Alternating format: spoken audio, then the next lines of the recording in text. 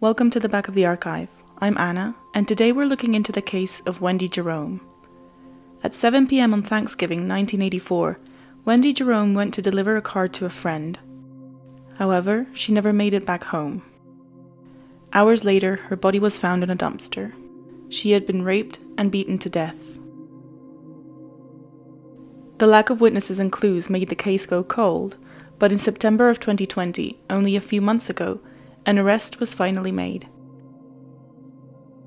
This is yet another case solved years later thanks to the advances on DNA and forensics. So let's dive into it.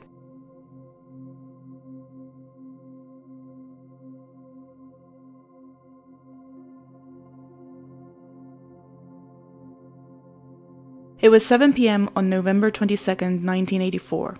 It was Thanksgiving, and 14-year-old Wendy Jerome left her home in Rochester. She had just had dinner with her father, and while they waited for her mother to come home from work to have dessert all together, she decided to go to a friend's house. Her friend lived nearby, and it was her birthday the following day, so since Wendy wouldn't be able to see her, she decided to deliver her birthday card early. Her parents had asked her to be back before 8. However, when the clock struck way past 8 and she still wasn't home, they knew something wasn't right. Her parents immediately called the police and the search began. Soon after, Wendy's body was found in a school courtyard just a few streets away from her house. She had been raped and beaten to death. There were no witnesses, nobody heard anything, no clues whatsoever. The autopsy concluded Wendy had died from blunt force trauma and multiple lacerations to her body, suggesting she put up a fight against her attacker. Wendy had also been sexually assaulted, and DNA was recovered from the scene. However, in 1984, these samples were worth near to nothing. Forensic science was still in the early stages, and it wouldn't be until years later that DNA could be analyzed and matched through several databases. And so, with no leads to the case, it gradually went cold. Police never entirely gave up, but there was little they could do with no clues or leads. Marlene Jerome, Wendy's mother, was in pain for decades. The unsolved murder of her teenage daughter made her require medication and therapy.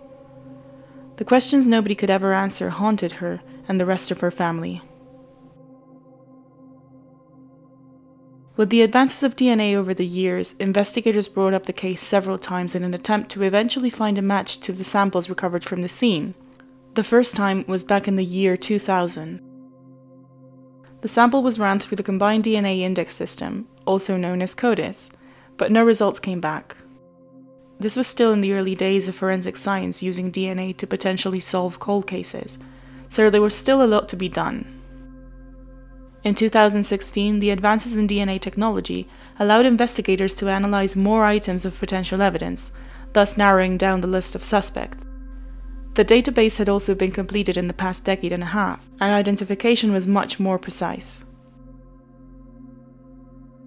However, it wasn't until 2019 when the state would consider there was enough evidence to grant permission to test for familial DNA. Familial DNA is a way for investigators to open new leads when cases are growing cold. Using DNA recovered from a crime scene, they run its profile through a state database and compare the profiles. Even if the profile is not an exact match, the similarity can be strong enough evidence to consider someone a suspect, especially when there are no other leads in the case. This match is not evidence in itself and cannot be used to make an arrest, but it opens up new paths for investigators to follow in order to try and find ties to the victim in the crime. Once the suspect can be put at the crime scene by investigations, witnesses, or other evidence, authorities can ask for a sample to conduct a second profiling and confirm whether the sample is indeed from the suspect. Although it is considered controversial since some find it to be a violation of privacy rights, familial DNA has helped solve many cold cases in the recent years.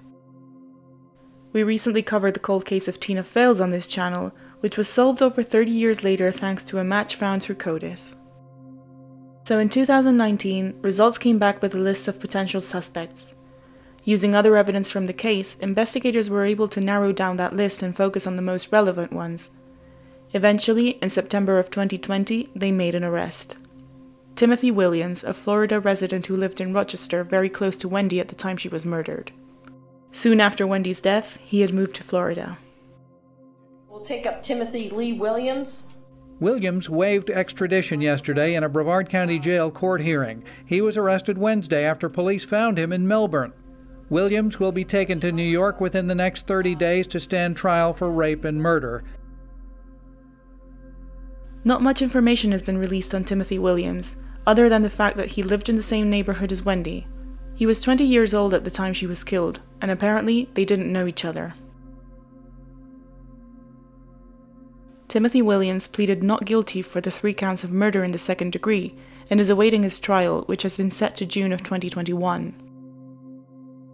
The investigation is still ongoing, and we still have to see what comes out of this trial.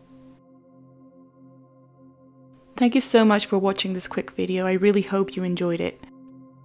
Don't forget to give it a thumbs up if you did, and subscribe if you enjoy this content so I can see you in the next video.